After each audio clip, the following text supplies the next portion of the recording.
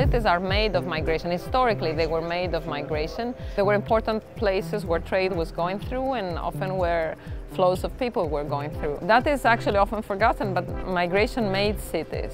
So in a way, it's in their DNA.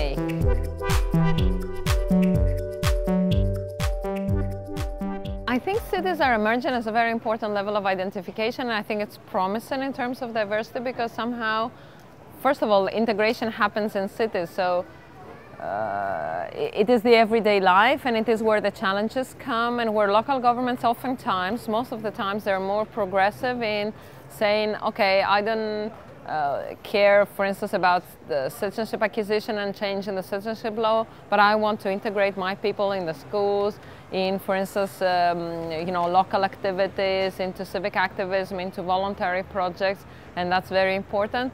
That is also another, I think, level of identity that can do away with a lot of the tensions of the national level. So, is this person a true French? Is he a true German? Is she a true Italian? Rather say, she is from Milan, she is from Turin, he is from Berlin, she is from Marseille. Now, of course, I think the way you identify with your city has a lot to do with also your, if you want, ethnic and national register.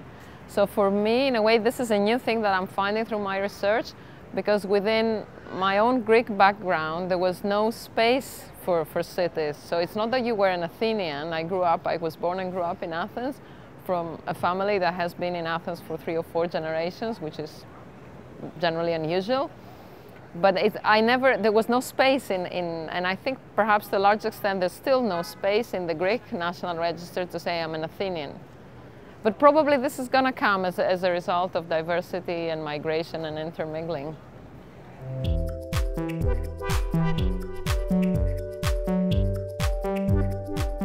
Identifying with your city is more acceptable both for the newcomer, whatever the newcomer is, but also for the local, so the person who is originally from that city for 1 or 2 or 3 generations, because it is validating more the everyday, the current experience. It kind of avoids the historical issues and avoids the legal issues. I think, of course, it's an idiom more for large cities.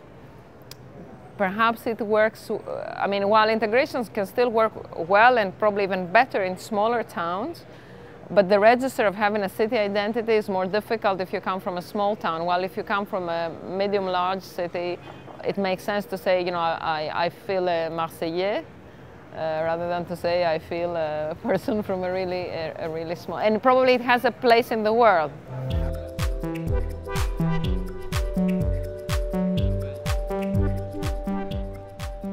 I think city heritage does not really antagonize national heritage or national definitions of what is the or national dominant discourses about what it means to be German, to be Greek, or to be American for that matter. I think it really functions on a different register, and I think that's actually what is promising.